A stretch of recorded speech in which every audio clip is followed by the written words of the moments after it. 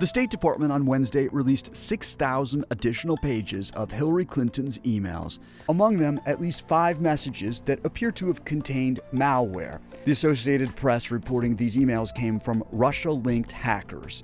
The Clinton campaign says there's no evidence they were opened. This latest round coming as recent polls show the controversy taking a major toll on voters' trust in her.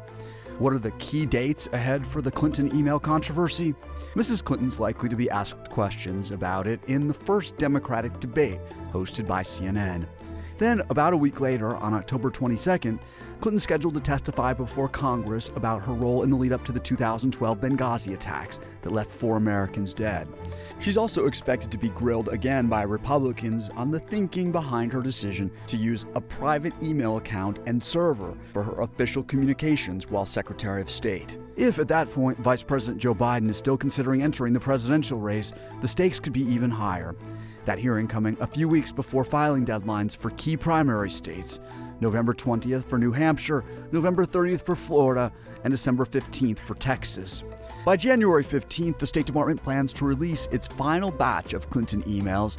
That's around 2 weeks before Iowa's First in the Nation caucus on February 1st, which is followed by New Hampshire's First in the Nation primary on February 9th. What are some possible unscheduled developments ahead? The FBI is now in possession of Mrs. Clinton's email server. In past interviews, Mrs. Clinton said it was a mistake, though not illegal, for her to use a private email account for State Department business. But at the time, this didn't seem like an issue. The FBI is looking into the security of her email arrangement and will issue a report on its findings in a few months.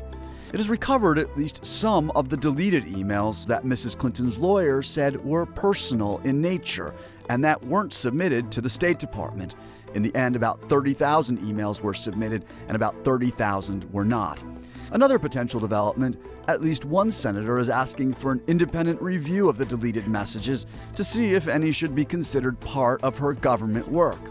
And the committee looking into the deaths of 4 Americans in Benghazi, Libya in 2012 could compel former Clinton staffers to testify to get more detail on how she managed her emails and determined which of them were considered personal versus work-related. Finally, about 8 weeks of Hillary Clinton's emails are missing from the State Department record. The email blackout period was at the very start of the Obama administration and Clinton's transition into the State Department. According to government officials, no agency is looking for them.